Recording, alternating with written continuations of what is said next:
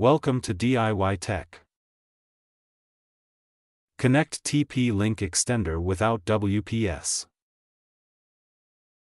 Step 1. For the TL-WA750RE and TL-WA850RE models, the most efficient way to configure your range extender is through the Web Management page.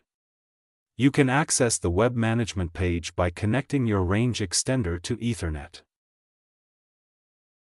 Step 2. Once a direct Ethernet connection has been established between your computer and the range extender, be sure to disconnect from any wireless network that your computer may be connected to. This will only apply to laptops and/or desktop PCs that have wireless capability.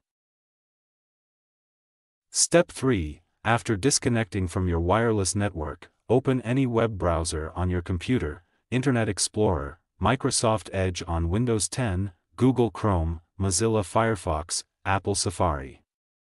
Then navigate to the address or URL bar at the top of the browser and type in tplinkrepeater.net or tplinkextender.net. Step 4. If the login is successful, the following window will appear within your browser. Use admin for the username and password. Note: if the login attempt with the domain tplinkrepeater.net/tplinkextender.net is unsuccessful, delete it from the address bar. Instead, type the following IP address: 192.168.0.254. This is the range extender's default IP address.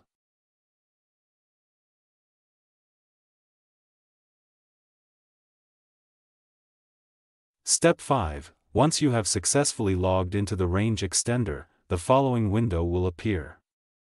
All range extender models, TL-WA750RE, TL-WA850RE, TL-WA854RE will display the same web management page. 1. Select Next within the middle section of the web management page.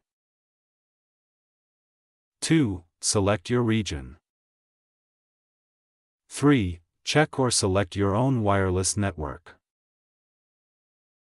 Note: if your main router's wireless network name is hidden or you have disabled the SSID broadcast on your wireless router, please select Set SSID and MAC manually.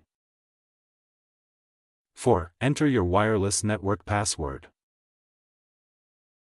5. From this same window you can select Copy from main router/AP, which will cause the range extender to broadcast the same name as your existing wireless network.